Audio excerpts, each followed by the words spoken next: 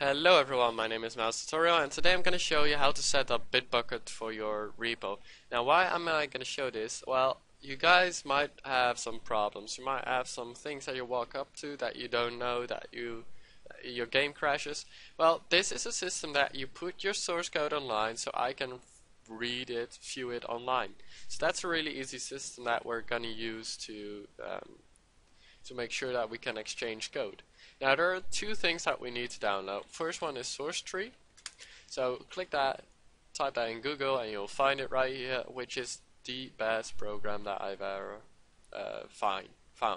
So make sure you download that and then install it. Shouldn't be too hard. Second thing that you want to do is create a new account on bitbucket.org. So you go there, you make an account and you get on this page. Obviously this will be empty, but no problem. So you click on the create button right here and you type a name. I'm gonna call it video tutorial. Now make sure you unmark access level and select the Git repository type, and you'll want to say it's a Java language. So you click on create repository and there you go, you got a repository. Now we need to add the source code to here. So what we do is we open up our source tree. Well, mine is rather full already, but don't worry about that. What you want to do is click on clone new and select create new repository.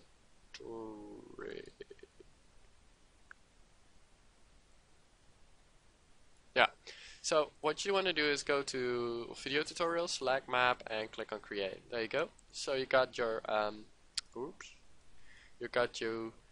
repo. Now there is one thing that I've already done. What you need to do, so go to your folder that you work in, select new text document and call it gitignore.txt. Now there are some files that you want to exclude, which are those files. So you open up your gitignore.txt and paste them in. They will be in the description, so you don't have to worry about that.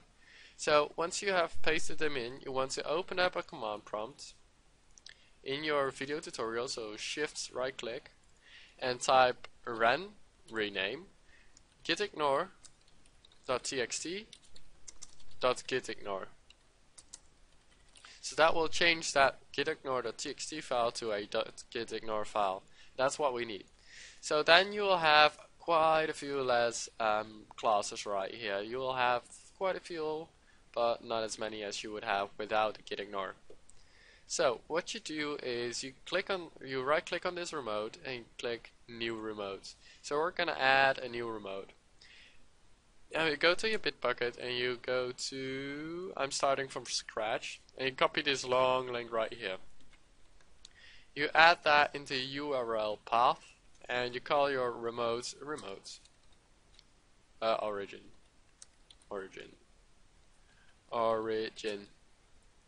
Click on OK and click OK again. So now we got a remote at origin, which is cool.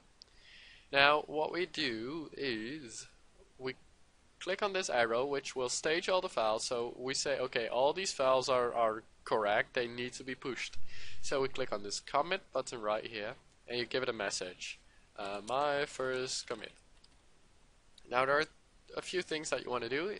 First one is push commits directly to origin, because that's what we're going to push to. And you want to click on this commit button like that.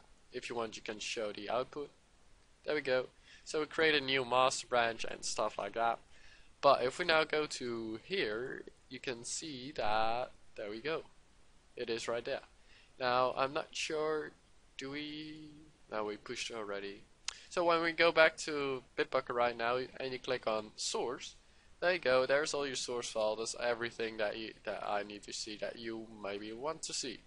So that's that. The repo is online, so if you want you can give me this link and I'll find out what's wrong with your mod. So once again, if you want to make a change, you make a change, of course. Video tutorial. My change. There you go. Change. You open up your source tree. It will say, okay, you have some uncommitted changes right there. That's your change. You click on this double arrow, so everything will go into the stage file. Click commit. My second commit. You press commit, and sometimes when you forget to push commits directly to origin, it will ask you to press this push button. So just press it. There you go. That's how we do it. If you have any question, make sure to comment down below. If you enjoyed this tutorial, make sure to leave a like, subscribe, and everything like that. So this was my tutorial, and I'll see you next time.